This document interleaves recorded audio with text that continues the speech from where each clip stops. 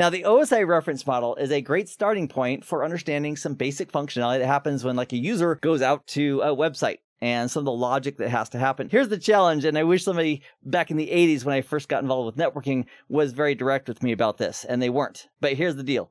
We don't use in production the OSI reference model because it's just a model. It's not a real protocol. So what we can do, though, is we can use a real protocol, like the TCP/IP protocol suite, and we can compare and contrast that with the OSI reference model because many of those same functions from the model also exist in the real IP protocols that we use today. So this represents here the actual OSI reference model, which I'm going to put here as an idea. And then this represents the TCP/IP protocol stack, which is real, that we use today. Now, I've got some great news. All the functionality from the application layer and presentation layer and session layer, they just combined into one big chunk that's now called the application layer.